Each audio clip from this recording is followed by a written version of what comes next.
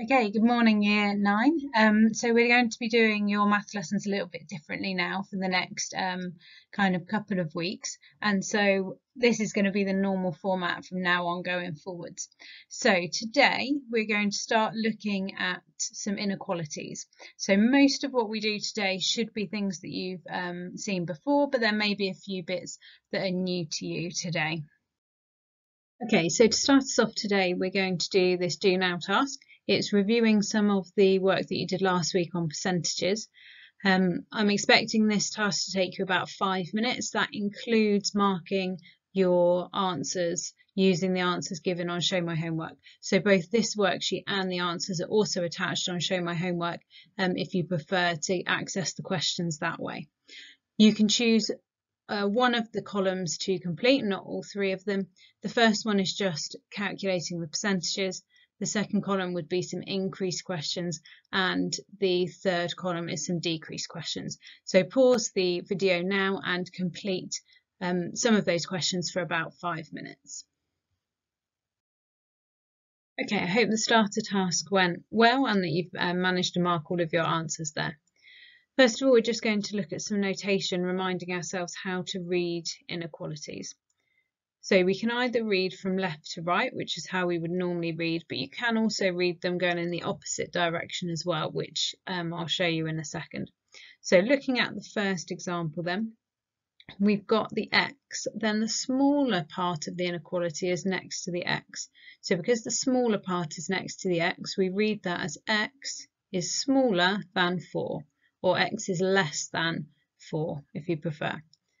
So x could be any number that's less than 4. It can't be equal to 4. So it could be 3, it could be 1, it could be 3.9. It doesn't have to be a whole number.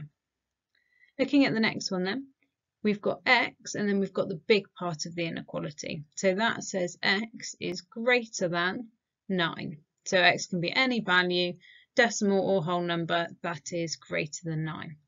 You could read it just to show you from right to left. If we read it from right to left, that would say 9 is smaller than x. That's exactly the same statement, just worded in a different way. So 9 is smaller than x is the same as x is greater than 9. So you can read in either direction, which will become useful later on. The next two then are where you've got the line underneath your inequality. So that can mean that it can be equal to that value as well. So the next one says x is smaller than or equal to minus 2. Okay, so x is any value that's smaller than negative 2, but it also could be negative 2. So it could be negative 2, it could be negative 3, it could be negative 3.5. Any of those numbers would be fine. Next one then, it doesn't always have to be x, so I've used a here. So this then says a is greater than or equal to 12. So a could be 12, it could be 13, it could be 13.7, any value that's greater than or equal to 12. Okay, so you can have more than one inequality sign in an inequality. And so for these ones, it's sometimes useful not just to read from left to right. It makes more sense if we read from the centre going outwards. Okay, so looking at this first one then, it's asking us to list the integer values, so the whole number values that satisfy the following inequalities, so that are true for the following inequalities. So I could read this first inequality going from left to right, which I'll do now. So that would say 3 is less than a, which is less than 12.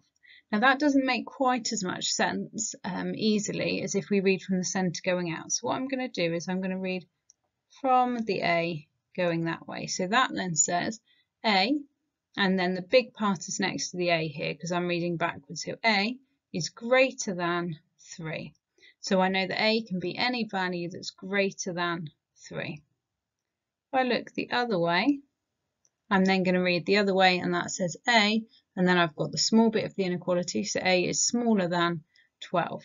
So if I read those two things together, I've said A is greater than 3, but A is less than 12. So A can be any value that's greater than 3, and less than 12. They've asked us just to list the integer values, the whole number values, because otherwise you'll have to list infinitely many numbers. So any whole number that is greater than 3 but less than 12. So we've got 4, 5, 6, 7, 8, 9, 10 and 11. I can't have 3 and 12 on that list because they cannot be equal to those values because I haven't got the lines underneath my inequalities there.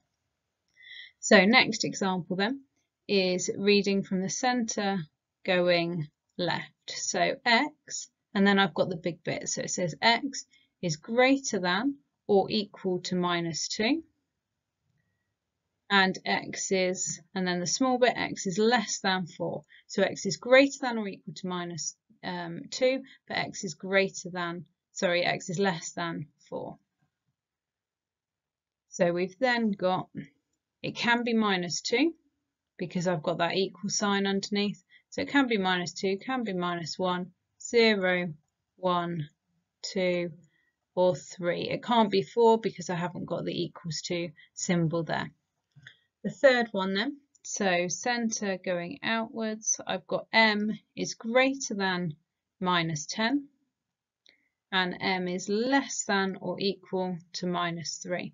So I need anything greater than minus 10 but less than or equal to minus 3. So we can go minus 9, minus 8, minus 7, minus 6, minus 5, minus 4, minus 3, and then we stop there. So I couldn't have equal to minus 10, but I can have equal to minus 3.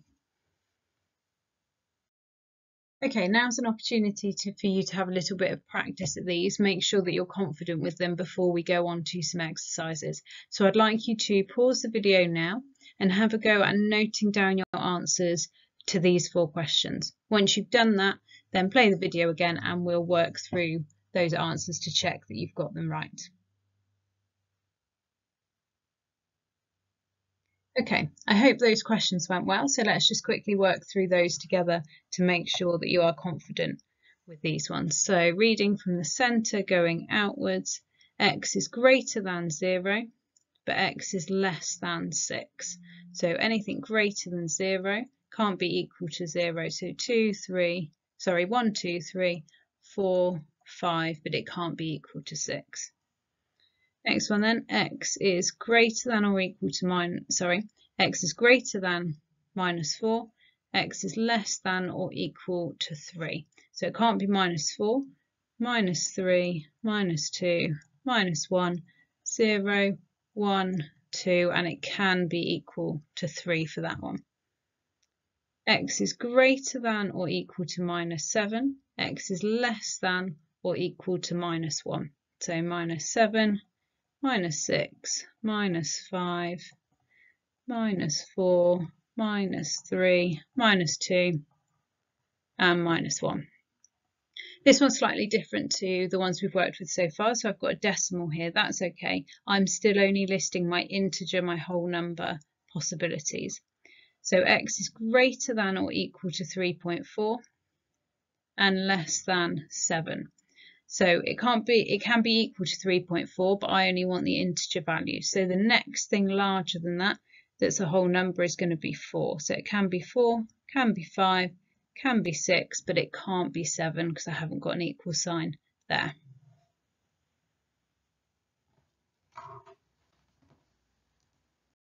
Okay, we're now going to move on to you having a go at some questions based on the examples that we've done so far. These are uploaded to Show My Homework as well, if you prefer to take them from there. It's named Worksheet 1 on Show My Homework, or you can work directly from this clip if you pause it in a second. I would like you to spend about 15 minutes working on this. That includes you marking your answers within that 15 minutes. Those are uploaded to Show My Homework. They're not on this clip, so you will need to go back to Show My Homework to be able to mark your answers. So please pause this video now and spend about 15 minutes working through and marking those questions. Okay, we're now going to move on to drawing inequalities onto a number line. So these can maybe be a little bit confusing because you haven't got a number line there. So the biggest thing to remember from this part of the clip is that if you have a greater than or equal to, or a less than or equal to, you're going to need a filled in dot on your number line. Okay, so if it can be equal to that number, then the dot is filled in. If, on the other hand, it's not filled in, that's because it cannot be equal to that value. Okay, and those arrows will make more sense in a second.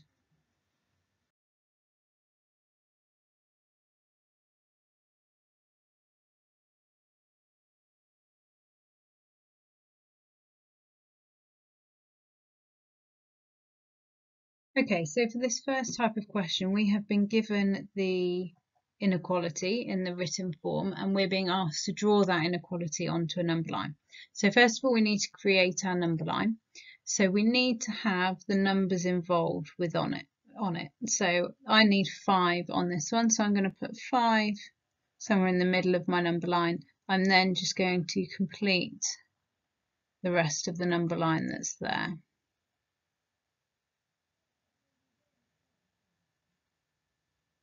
So the inequality, if I read it over here, going from left to right, is x is greater than 5. Can't be equal to 5, but x is anything that's greater than 5. So if I look at my number line, the things that are greater than 5 there are 6, 7, 8, 9, 10, and that would carry on forever. So on the 5, I need a non-filled in dot because it can't be equal to 5, and then an arrow going that way. You can have the arrow the whole length of your number line, but it doesn't matter if you stop it short, because you've got that arrow going on, you know that that's carrying on up in that direction. This next one then says x is less than 12. So again, I'm going to put 12 somewhere in the middle of my number line, and then just complete the rest of that number line. I'm not going to do all of them because it will take a bit too long, so I'm just doing a few numbers either direction. So x is less than or equal to 12. So because it can be equal to 12, I need this dot to be filled in, and it's anything less than 12. So less than 12 goes in that direction. This next one then, reading from the centre going left, x is greater than 3, but x is less than or equal to 6. So I need to make sure that 3 and 6 both appear on my number line. So I'm going to start down here at 1, 2, we've then got 3 on, 4, 5, 6. We've got our 6 on, and I'll go just a couple the other direction as well. So x needs to be greater than 3.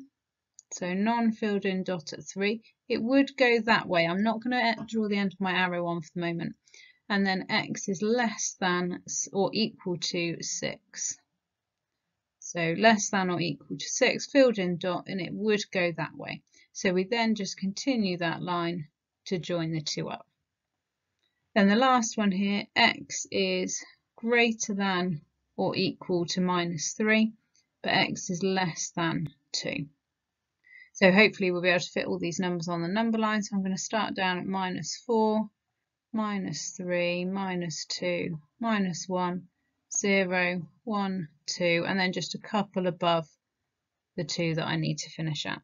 So x is greater than or equal to -3, so filled in dot there.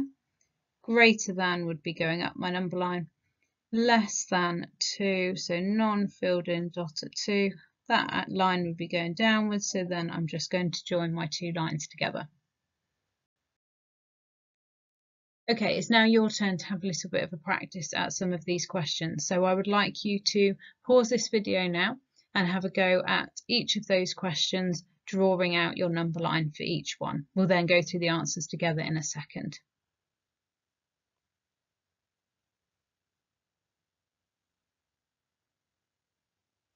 Okay, I hope those questions went well. So let's just quickly check your answers to those before we move on. So this one then, just reading that way, says x is less than 12. So 12 in the middle. I'm not going to write too many numbers on just for speed. So x is less than 12. Can't be equal to 12, so we're going to go that way. Greater than or equal to -2, so a couple of numbers in each direction. X is greater than or equal to -2, so filled in dot going up my number line. So reading from centre going left, x is greater than minus 5, but less than or equal to 0. So I'm going to start at minus 6, minus 5, minus 4, minus 3, minus 2, minus 1, 0. Just go a couple above as well. So x is greater than minus 5, less than or equal to 0. So then it can be anything sandwiched between those two. Last one then, x is greater than or equal to 3, less than 9. So 2, 3, 4, 5, 6, 7, 8, 9. We'll go up to 10. So it can be equal to 3. Anything greater than 3, anything less than or equal to 9. And so then joining our two dots together. Okay, the next set of questions then is just doing exactly the same but in reverse. So we're given the picture, we're trying to write down the inequality. We'll use x each time, but it might not be an x, but x is a good one to go for if you're not told the letter to use. So non-filled in, so can't be equal to, and it's going up the number line, it's getting bigger. So x can be anything greater than 1. So x is greater than 1, anything more than 1 on the number line. This one's got a filled in dot, so it can be equal to, so this one x, and is anything smaller than or equal to 5. So x is less than or equal to 5. Next one then is the type where we have 2. So here we've got x is greater than 0. So we're going to put the 0 here. And we want it to read x is greater than 0. So the big bit of my inequality needs to be next to the x. We then want it to read that it is less than or equal to 3. So the small bit needs to be next to the x now because it's less than or equal to 3. So if we read that from the centre going left, that says x is greater than 0, and centre going right, x is less than or equal to 3. Last one then, both can be equal to because they're both filled in dots. So x is bigger than or equal to, so because the big bit's next to the x, bigger than or equal to minus 3. And then x is smaller than, so the small bit next to the x, or equal to 4. Okay, so your turn now to have a go at practicing some of these. So I'd like you to pause the video, have a go at writing down the inequalities, and then restart the video in a second to check your answers.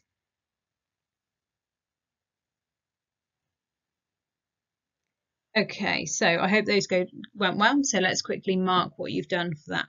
So going down the number line, so smaller than. So x is smaller or less than minus 3. Can't be equal to minus 3 because it's a non-filled in dot. This one again is going down the number line, so it's a smaller than. So x is smaller than, less than, or equal to, and my dot is on 0. Next one then, 2 non-filled in dots, so none of the equal bit underneath the inequality. So x is greater than 0, less than 5. So x, I then need the big bit next to the x, so x is greater than 0. And then the small bit next to the x, x is less than 5. Last one then, so x is greater than, so the big bit next to the x, minus 3. And x is less than, so small bit next to the x, or equal to 4. Final task then to be completing today is this one here. It might be easier to download it from Show My Homework because it's a little bit small on here. Also, if you've got a printer and you can use it, then it's slightly quicker to print it because the number lines are already drawn for you. But it's no problem at all. If you haven't got a printer, you'll just need to draw your number lines out yourself. So the ones on question 1 are you're given the inequality and you need to draw it on the number line, and then the reverse for part 2, they've given it to you on the number line, you need to draw it. So please pause the video now to do those, or download it from Show My Homework. Again, the solutions are on Show My Homework for you to mark your answers after the end of that. So that should take you 20 minutes in total. Okay, I hope those last set of questions went well and you've been able to mark them and did really well with those. Well done.